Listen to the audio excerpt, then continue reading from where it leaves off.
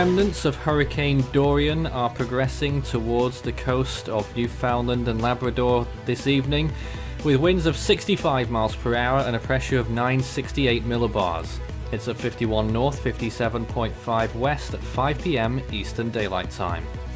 Looking at Hawke's Bay right now, not far from the storm center. This is the Dps Scale Stage 3 now, and that's declining rather quickly. The wind field has shrunk a little bit overall, but still a significant storm there on the CDPS.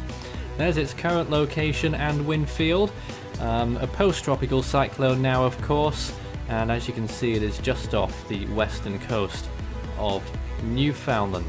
Current locations, distances: 34 miles from St. Augustine in Quebec, 42 miles from Hawke's Bay, 110 from St. Anthony, 135 from Mary's Harbour in Labrador, and 201 from Black Tickle on the eastern coast of Labrador.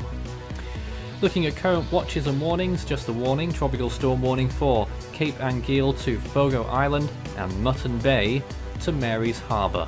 These places probably scarcely heard of until this tropical update. Anyway, let's take a look now at what we expect over the next 5 days. The models, well, we can't really see much on this model run, and indeed any of the model runs, because it's pretty much off our screen. It would be at the top side somewhere. Never mind, it's glitched up anyway, this rainfall graphic. What you can see there is that trail of pink, which is actually the track of Tropical Storm Gabrielle, which is not far from hurricane status. Dorian and Gabrielle will continue to progress across the North Atlantic and will both strike the North Sea coasts eventually. Sea surface temperatures freezing where the storm is at this point. That is why it is a post-tropical cyclone, into the lower teens. There goes Dorian's wind field off the screen. You can just about make out the bottom part of the wind field there, progressing off towards the east. I can tell you that Dorian will end up, the National Hurricane Center say it will get swallowed up by another low pressure system, and then what's left of it will move along the North Atlantic, south of Greenland, into the North Sea, and eventually up towards the Arctic Circle, well towards the northwest of Scandinavia. Gabrielle, on the other hand, will be moving up through the northeastern part of the Atlantic towards the northern part of the British Isles by the end of the week.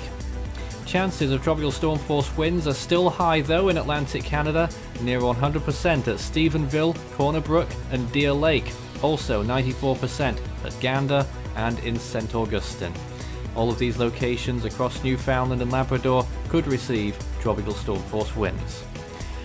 These are very old model runs because RAM hasn't been up for a little while, so you can see what the models were expecting of the storm. They've done not too bad a job. That wind shear really killed off Dorian in the end.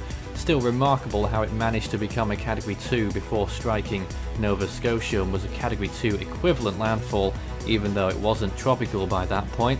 It's way down now to 65 miles per hour and pretty much a run-of-the-mill strong extratropical cyclone. Look how large it is though. You can see it on this imagery covering the whole screen virtually. Especially the northern side has the most cloud cover, but ironically it's the clearer side, the south and east, that has the most wind speed in terms of wind field, largest wind radius, up to 310 miles in parts of the southeastern quadrant.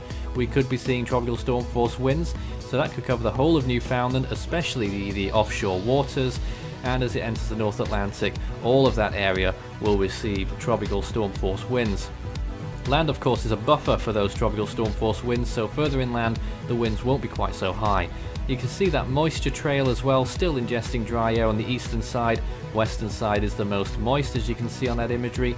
Rainfall expectations from the storm over the whole region now, a maximum of 2 inches more than what we've seen so far. Those strong winds will still remain the biggest threat.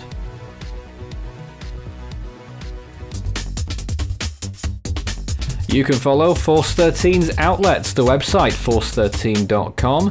You can also find our YouTube channel. If you're not there already, you may well be. Good chance of that. Subscribe if you haven't. You can also find our Facebook page, search Force 13 all in text, and our Twitter handle, it's @Force13 on there. You can also help the project become even better by becoming a patron. You can see more information about all the benefits involved by visiting patreon.com/Force13. With a special thanks to these people for being our most valued patrons this month: You can also check out our growing merch store so you can show Force 13's colours wherever you go. You can also find a link to our Discord server underneath this video in the description.